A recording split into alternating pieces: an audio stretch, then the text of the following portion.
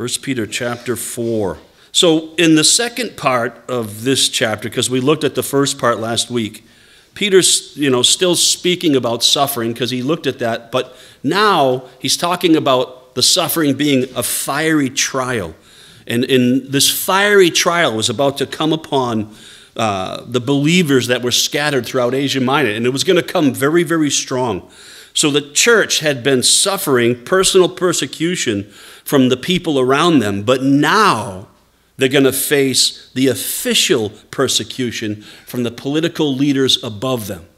It's one thing to be persecuted by family members and friends and even be outcast by them. It's a whole nother thing to be persecuted by the political leaders who make the laws of canceling out Christianity, who make the laws that say if you're a follower of Christ, you will be put to death by anyone who can get a hold of you. And when that kind of pressure comes on, that's a fiery trial. We stand here in America, we can express our faith boldly and openly. And we're coming to a day and age where that's coming to a close. It's coming down to a short line. And God's trying to show something here through that. But up to this point, as Peter's sharing, Christianity was tolerated by Rome only because it was considered a sect of Judaism.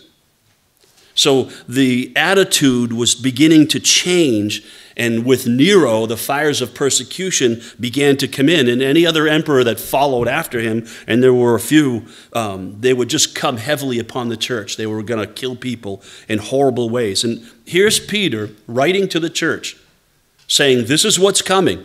It is a trial like you've never faced before. Your life will be on the line. Your wife might be raped in front of you and then killed. Your children will probably be executed before your eyes. And then you'll be dragged off to Rome where you'll be fed to lions. Now, I could say that to people here and say, this is what's coming to you next week. It might put the fear of God in you. Or you might think I'm out of my mind. And Peter's writing to believers who are going to face that kind of trial. What would you say to someone who you know would face that kind of trial in the next few months in their life? Would you build them up and encourage them? Will you tell them, well, better run off to Mexico and hide because this is your family on the line? And yet what Peter does is he instructs the believers to follow in the light of this fiery trial, to learn something. God is not going to stop the suffering. So through the suffering, there's something you need to learn. And this is what he tells them. Number one, look, this is the outline here. To learn to expect suffering in your life. If you're a follower of Christ, I don't mean just a believer. I mean someone who's saying, you know something? I am a follower of Jesus Christ. I'm not just a Sunday believer, a Sunday saint, and a Monday ain't. No, I am committed my life to follow Jesus Christ. To live a godly life, I'm going to turn away from the things of the world that have destroyed my life and destroy the lives of people around me, the world that considers it foolish that I turn away from such things. I'm going to follow my Lord. And the second you take that step, you'd better expect suffering in your life. That's what he's telling them. The second thing is to learn to rejoice in that suffering. I could take great joy in many things, but suffering's really not been one of them. And yet he's saying, learn to rejoice in this suffering. Why? Because God has a purpose in it. And whose thoughts are greater than mine? His. Whose ways are higher than mine? His. Sometimes we view God in a way that we think, well, he's God, like I'm just me, but he's God, he's above me. No, he's beyond me. He created the universe. He created all things. Yeah, he could think me out of existence if he wanted to. He's so much greater than. And sometimes we put him in a different category. We think he's just bigger than us. No, greater than. So learn to rejoice in suffering. Number 3, to learn to take the time to examine your own life while you're suffering. You know, why am I suffering, Lord? Did I cause this? Or is this from you for your glory? You know, I love when God uses me for my good in his glory. But I don't love when he uses me for his good in his glory. Because usually suffering's implemented in there somewhere. And yet that's what he's shown. Take some time to examine your own life while you're suffering. And number 4, to learn that in your suffering, no matter what it is, you can still commit yourself to God. No matter what you face, you can still make a commitment. Lord, I am devoted to you. I am here to accomplish what you want done. And if this is what you have on my plate today, if it's trial, if it's tragedy, if it's trauma, whatever it is, whatever you've put on my plate, then you've put it there for a purpose and a reason, and I will be devoted to you while I'm going through it. That's what Peter has to say to these believers that are going to face life and death situations. And many will die and give glory to God for it. So let's look at verse 12, the first one. Learn to expect suffering in your life. He says, "Beloved, do not be surprised at the fiery ordeal among you, which comes upon you for your testing, as though some strange thing were happening to you." He's saying, listen, learn to expect suffering in your life. The first thing he says is beloved. This is really important. The word beloved here means the united children of God, the bride of Christ. And that's really important because the first thing Peter shows the church about expecting suffering in their lives is that you're not facing it alone. You might be somewhere off on your own somewhere, but you're not alone. You have brothers and sisters around this world that are facing suffering. Right now, someone is suffering because of their faith in Christ in China or Iran or Iraq, somewhere. Someone's being put to death because they firmly believe in their faith is in Jesus Christ. And they may be somewhere in a prison cell all alone, but they're not alone because our prayers are there for them. And we're with them because we're united in Christ with them. That's what he shows there. So beloved implies we as the bride of Christ, we will never face the sufferings of Christ alone. Because the prayers of the saints are there, the fellowship of the Holy Spirit's there, the love that God has for us will be there. You read Fox's Book of Martyrs sometime, and you begin to see, how did they have the strength to face that? Well, they knew they were not alone.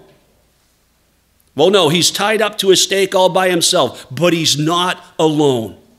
The Spirit of God is within him. The love of God is upon him, and the fellowship of the saints is surrounding him.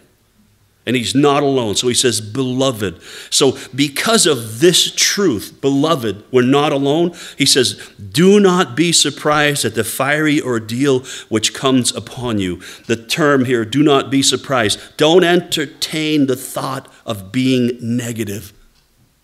Don't even entertain the thought of negativity here. And he says, at the fiery ordeal means the smelting of your soul, which comes upon you for your testing, means which has been generated by God to what? To penetrate and prove you through that experience. God has a purpose in suffering. He says, as though some strange thing has come against you. Literally, that means foreign, like some foreign thing has conspired against you. So what Peter's saying here is, don't let yourself fall into being negative when God allows the pressing of persecution or maybe some difficulty or some heavy circumstance against you because of your faith in Christ. He's saying, remember, he's only proving he's proving to you that you belong to him. In 2 Timothy chapter 3, verse 12, we're told, those who try to live a godly life because they believe in Christ Jesus will be persecuted. When you and I begin to try to live a godly life, that's when the world turns against you. You can go to church every Sunday and just be a happy Christian and conform with everybody around you and just play that game, and no one will ever be offended by you because you're a Christian. Oh, that's Ron. He just loves the Lord. Just go do his own thing. The second you say, you know something, I'm not touching that again. I'm not going down that road. I'm not using those drugs. I'm not hanging out with the old people. I'm not going to be a part of that anymore. The second you begin to live a godly life, the second you begin to call sin, sin, and you don't compromise in it, that's when the world begins to turn against you. Because now it hates what you are. Because what you are is being conformed into the image of Christ. And that's what he's showing him here. When you begin to try to live a godly life, the world turns. So what Peter's saying here, that's a normal thing. It's a normal thing when you begin to live a godly life, that the world turns against you. So what's happening? God's beginning to mature you in Christ, and he's going to use suffering to strengthen you. In the book of Hebrews, you probably know it well, Hebrews chapter 5, verse 8, although he was a son, talking about Jesus, he learned obedience from the things which he suffered. Why did Jesus have to suffer? Well, he suffered for our sins could be forgiven. It was more than that. How does he come and learn obedience? How do I learn obedience to God without suffering? I don't. Because the Son suffered and learned obedience through it. And so too, we will do the same thing. And that's what Peter's showing here in a strong way. You got to remember this. When you face suffering, you may think, it's my body and it's full of pain and I'm getting older and it's not working or whatever the case is. Whatever the case is, God's allowed it on your plate. You can blame your age. You can blame anything you want. Blame somebody else all day.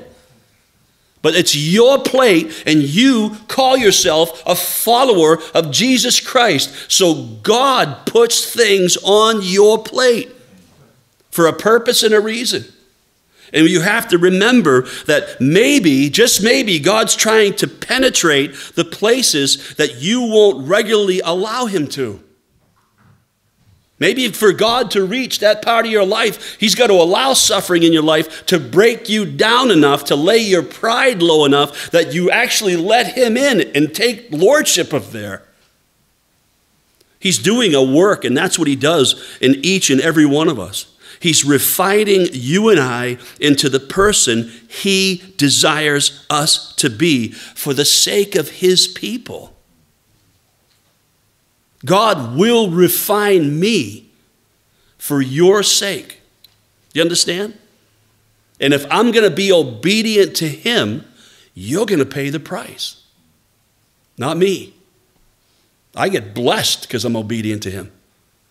But if I'm obedient to him, I'm going to come up here and teach you his word. I'm not going to bend this word. I'm going to be obedient to him. I'm going to call sin, sin, and let the word go out and do its work.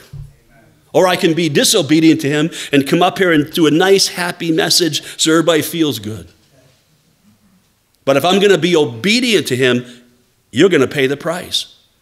Because you're going to get a word that will penetrate your soul, or really try to penetrate your soul to expose the pride that God wants put to death. And that suffering is a great part of that. So remember that. So learn to expect suffering if you're a follower of Christ. And as you do, keep your eyes on Jesus. And you know what happens if we do that? You become stronger and more secure in his unfailing love for you. You become stronger. And if anybody has walked that path, if you understand what I'm talking about here, because not everybody will. If you have suffered for Christ, and that suffering has brought you more onto maturity in God's love for you, you stand where you never stood before. All of a sudden you're there. You're like, Lord, I am learning what it means to expect suffering. Why? Because I'm living a godly life. I've chosen to follow you and to trust you. And that's what Peter's showing the church here. Then in verse 13 and 14, he's going to tell them, learn to rejoice in your sufferings. Verse 13, but to the degree that you share the sufferings of Christ, keep on rejoicing, so that also at the revelation of his glory, you may rejoice with exultation. Verse 14, if you are reviled for the name of Christ, you're blessed, because the Spirit of glory and of God rests on you. So what he's saying here at the beginning of verse 13, to the degree that you share in the sufferings of Christ, the degree here part speaks of rejoicing.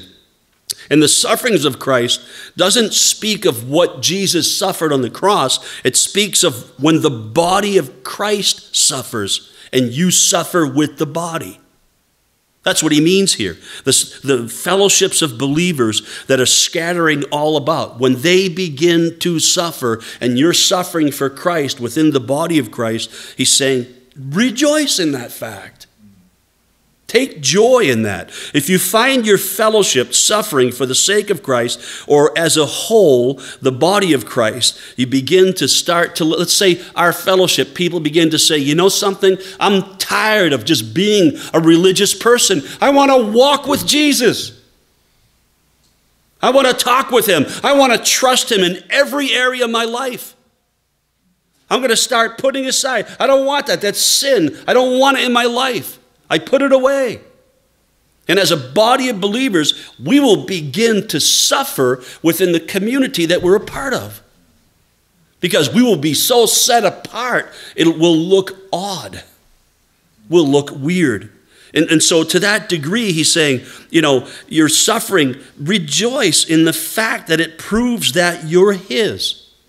Remember in the book of Acts chapter 5, I think it's verse 40 or 41, Peter and the apostles were brought before the Jewish council. They were told by the high priest, stop filling this place in Jerusalem with that man's name. Stop it. So they brought him in and they scourged him. They flogged him.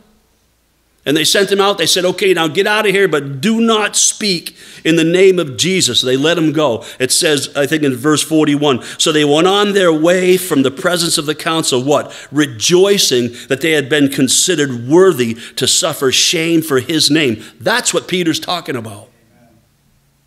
Lord, that we would suffer for your glory. If you suffer persecution or whatever case, whatever that suffering may be, because you know it's because of Christ in you, the hope of glory, then you rejoice in the fact. Because you know what it means? It proves you're his. It proves you're setting your life apart for his glory.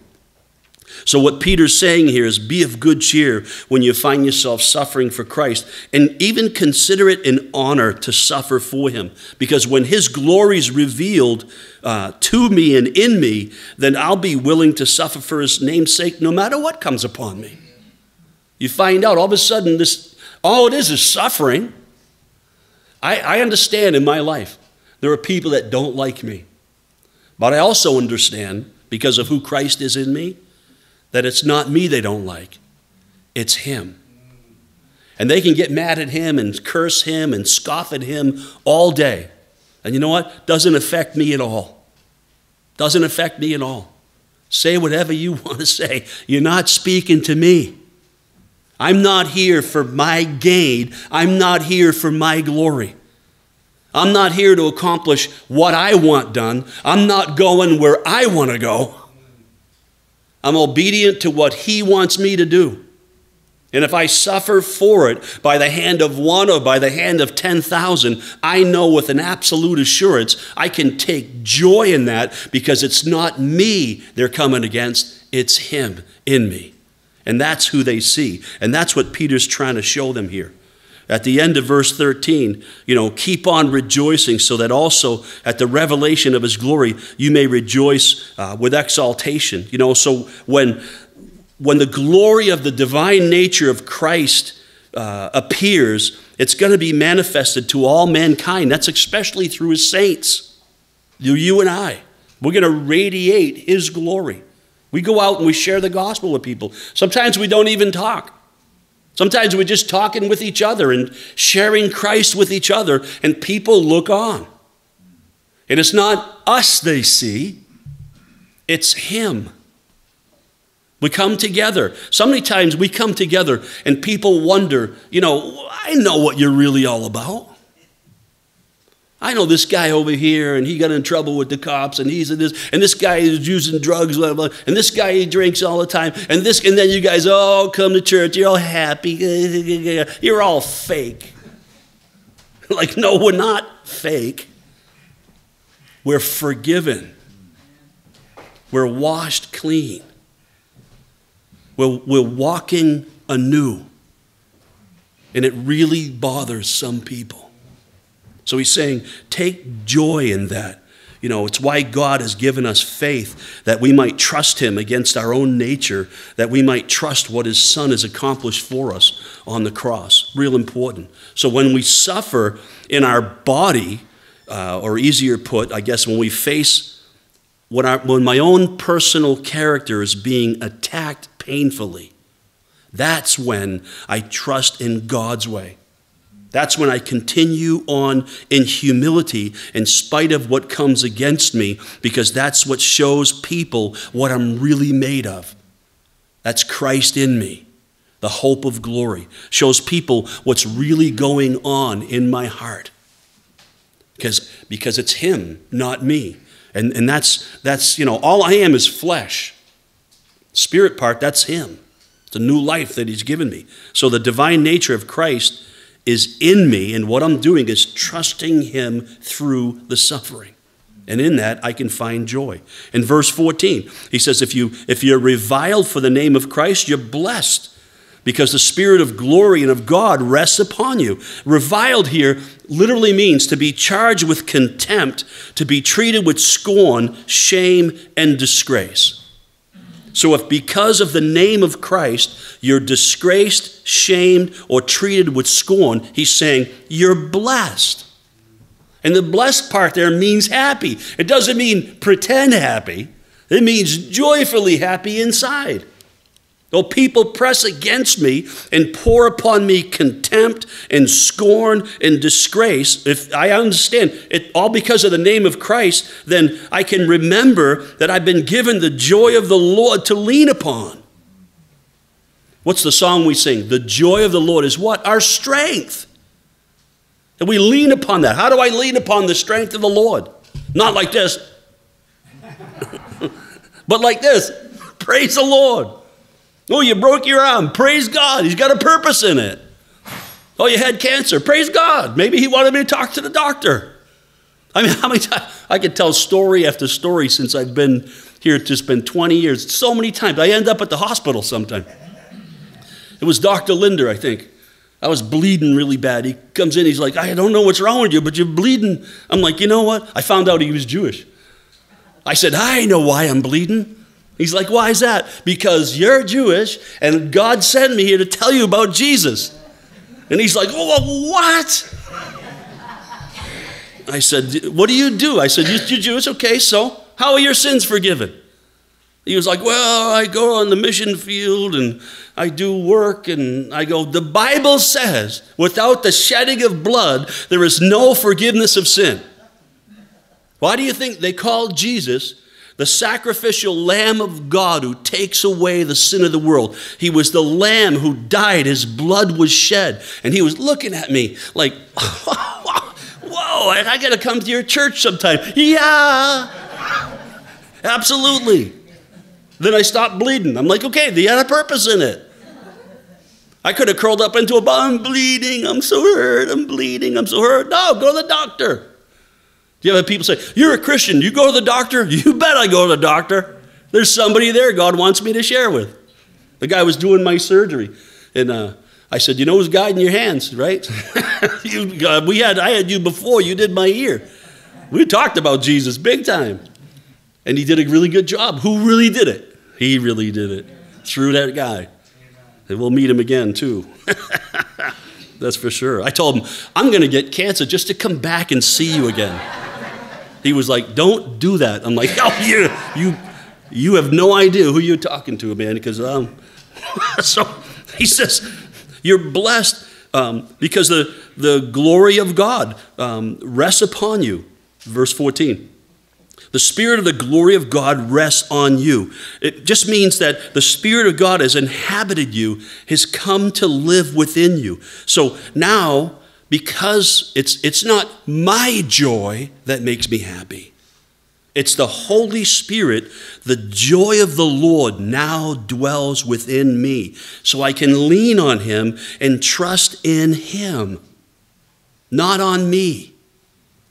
The Holy Spirit doesn't scour. The Holy Spirit doesn't grumble. The Holy Spirit, think of him as the joy of the Lord. He brings comfort. He's the great comforter. He gives direction. He's not going to lead me down some road for my destruction. He's going to lead me down a road for the glory of God. And if that road has suffering or pain, so what?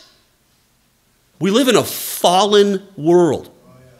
It won't be perfect until we get home. And when we get home, we meet him in the golden city. When we get there, all the pain, all the tears will be gone. All the sorrow will be gone. And we have a taste of that now in the Holy Spirit.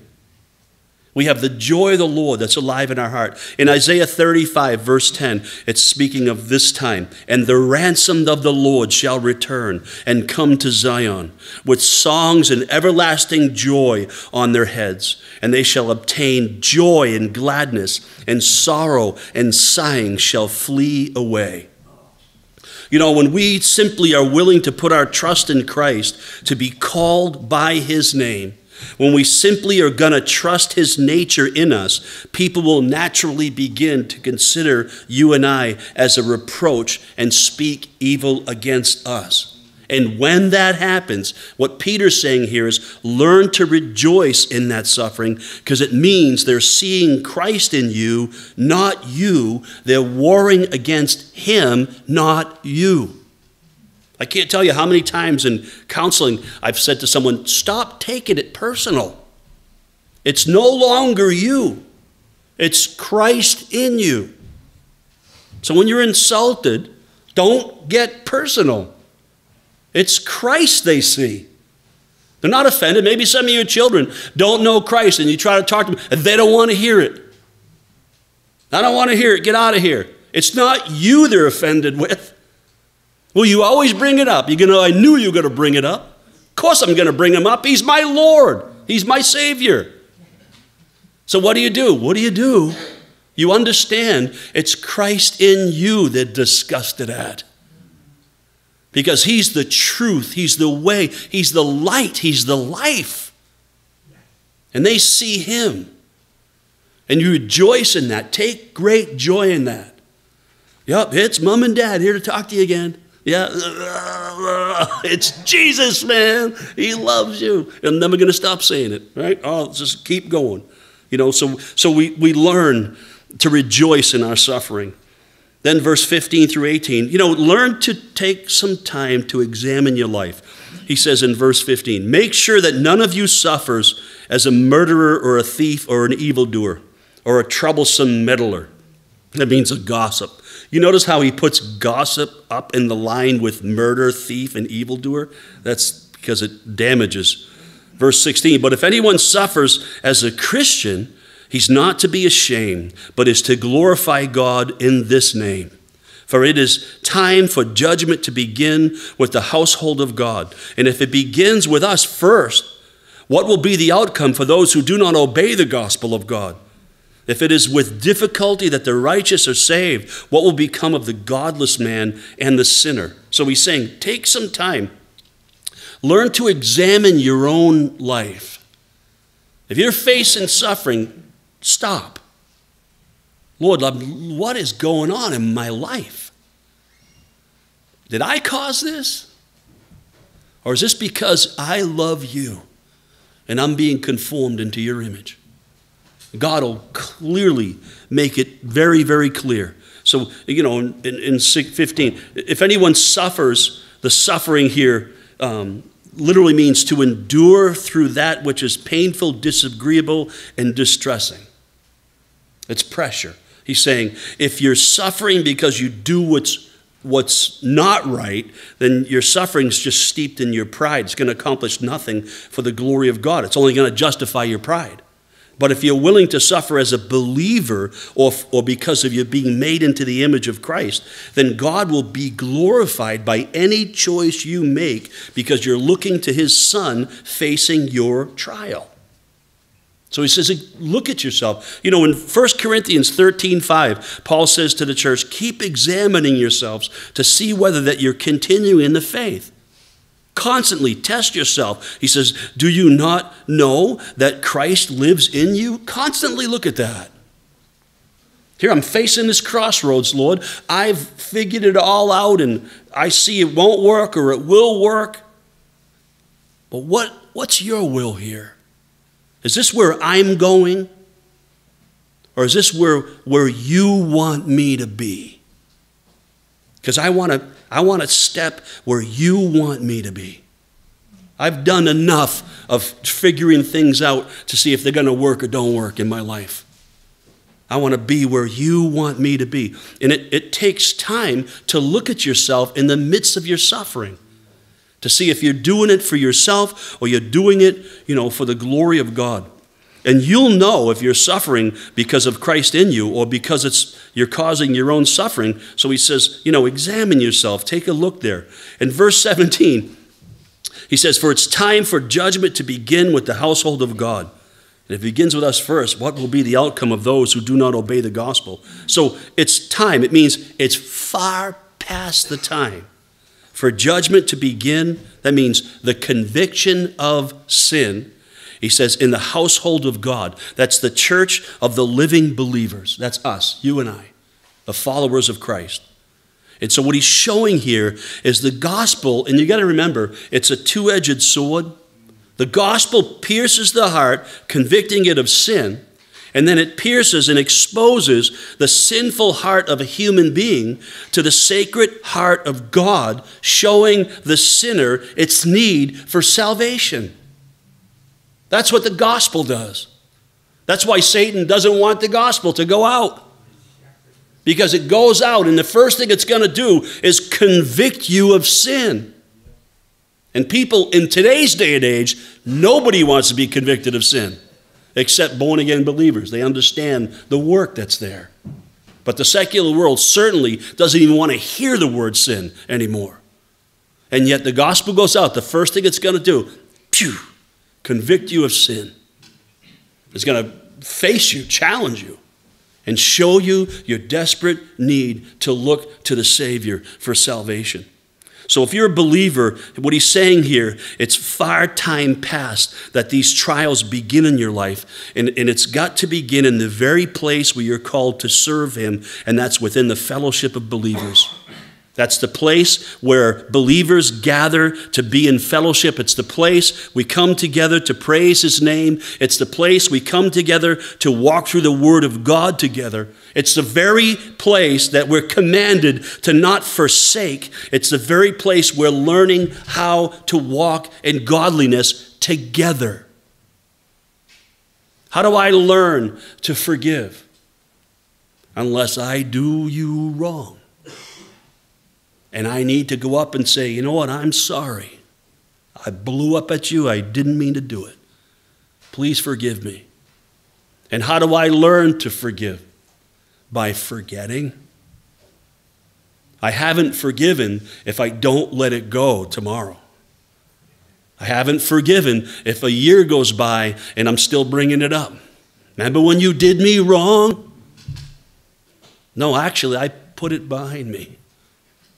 Have you done that? How do I learn to show mercy? How do I learn to receive mercy? Unless I'm challenged. And I'm not going to be challenged in the world.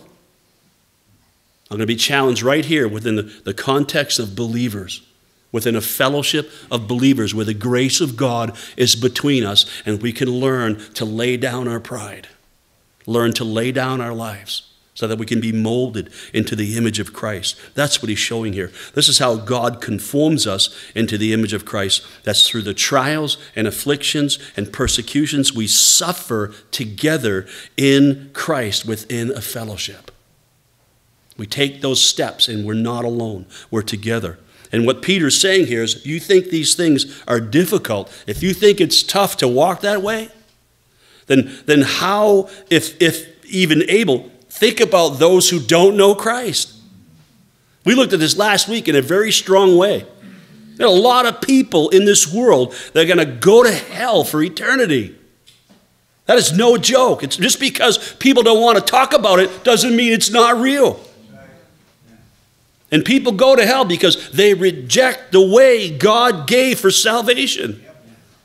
I had a conversation a while back, I think I brought it up last week, with a homosexual man. And he was like, well, so God's going to send me to hell because I'm a homosexual. Like, stop. Stop right there. You misinterpret the word of God. You go to hell because you reject the way of salvation. You don't go to hell because you're a homosexual. You don't go to hell because you're an alcoholic. You don't go to hell because you have some sin that you're struggling with in your life or you've given over to in your life. You go to hell because you reject the way of salvation. And if you receive salvation, then whatever that sin is in your life, you're going to have to call that sin before God. And if you can call it sin, then you'll know, I need a Savior. And when a Savior comes into your soul, all of a sudden you have a new heart.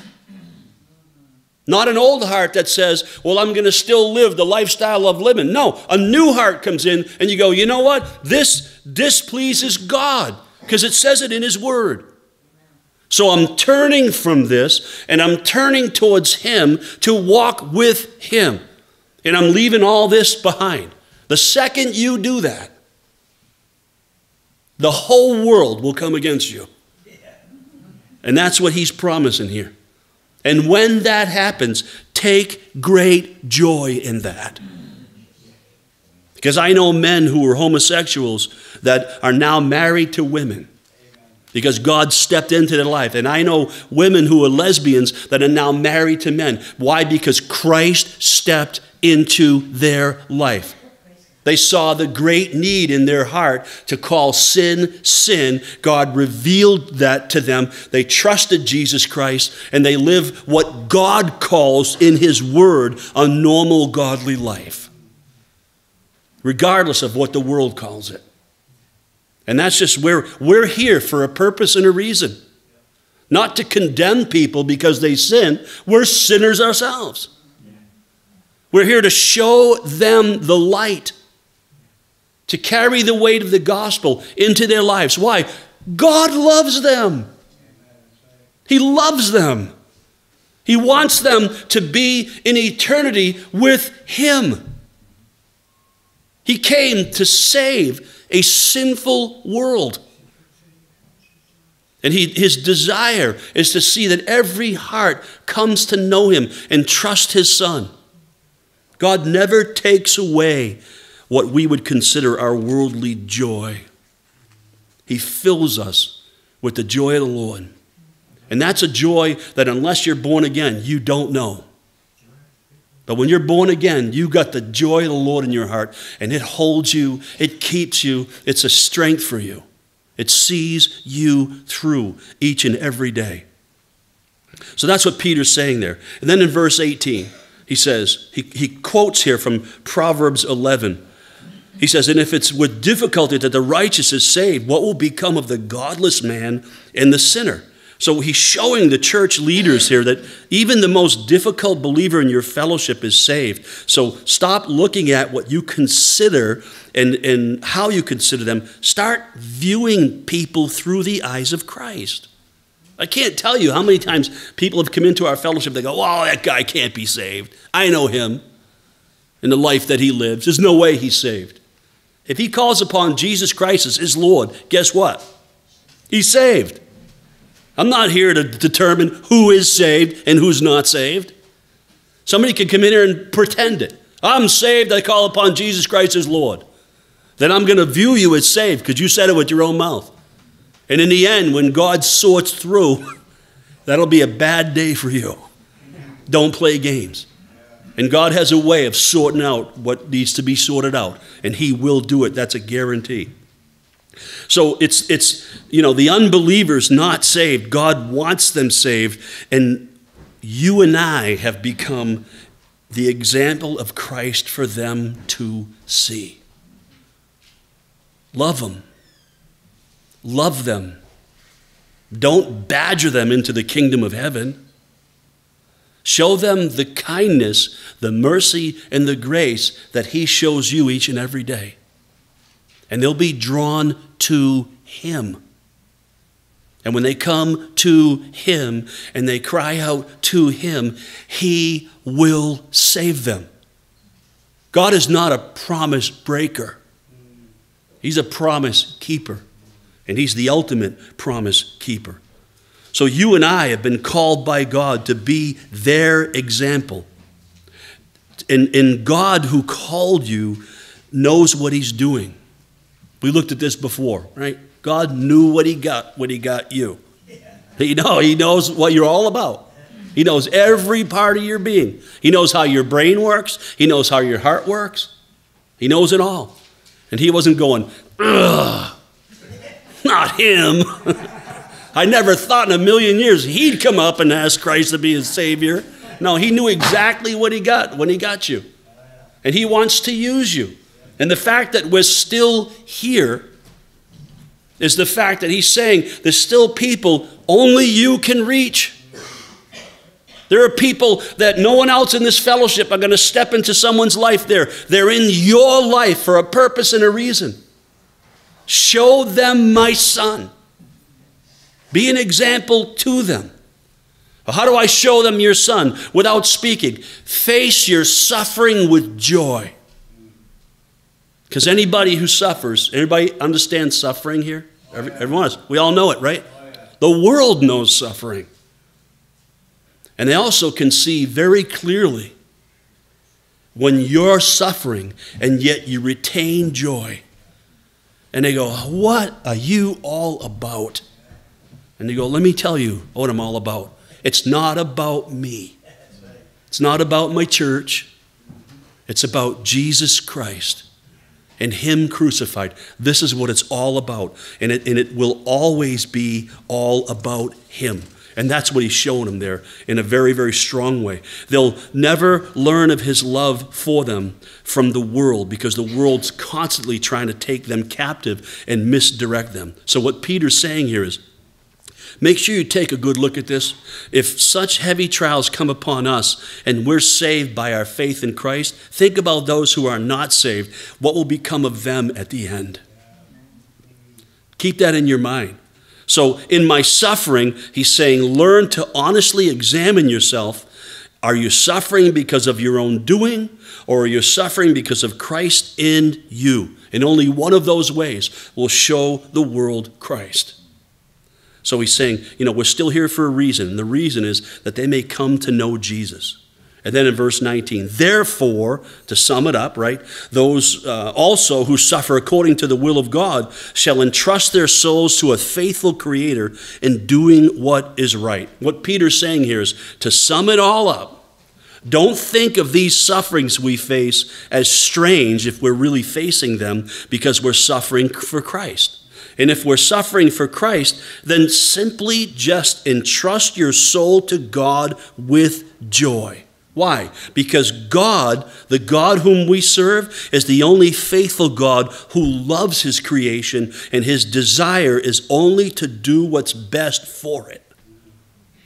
He wants his best for me, and he wants his best for you. And to get me to that place, to get you to that place, if we're going to follow Christ, is going to require suffering. And he suffered, I'm going to suffer. But it's going to bring me to the place where he wants me to be. I can look back on my life and see a lot of suffering that I faced in my life. Is that part of what brought me here to teach his word to you? Probably. Probably molded me into what? And probably a lot more molding to go in my life. And what's the purpose? His glory. And to remember, we're all in this together. We're not facing it alone. So if I'm truly suffering for the will of God, that means every appointment of my life is by His hand. It means that every circumstance is under His direction. Every situation is laid down by His order. What? All for the good of His people, for the salvation of the lost, and for the glory of His name. And as we endure through it by trusting Jesus, it becomes apparent to all those that watch us that, you know what? I can trust God too. If you can trust Him and face all that you just faced and not just be a broken down ball of flesh, you come through it, you're strong, you retain this. I can do that too. And we're here for that purpose, for that reason. Sometimes it takes a lifetime. It takes a lifetime. It really does. It doesn't happen overnight. We face it trial after trial after trial, and you got to keep in the back of your mind, God put a fellowship of believers together so we can get through this together. How many times have you tried to do it alone? It don't work, do it? No way, it doesn't work. It just makes it worse. But you come into where God's people are, and there's strength there. There's joy there. And it's a great picture painted for us in Scripture. I'm going to close with Isaiah chapter 40. You probably know it very well. 28 through 31. It says, "Do you not know? Have you not heard? The everlasting God, the Lord, the creator of the ends of the earth, does not become weary or tired. His understanding is inscrutable. He gives strength to the weary, and to him who lacks might, He increases power. And though young men grow weary and tired, and vigorous young men stumble badly, yet those who wait on the Lord will gain new strength. They will mount up with wings like eagles. They will run and not get tired. They will walk and not become weary." That's you and I. God's given us that promise, and we hold on to it. So in your suffering, understand maybe why you're suffering. Lord, is it because you've done this? It's all for your glory. Take joy in that you know you're His, and learn to find rest in the joy of the Lord. Amen? Amen. Amen. Let's pray. Father, thank you for the grace that you've given us to be here today, to walk through your word, to hear your heart, to hear your voice. Lord, take your word that was taught today. Let it be planted in every heart.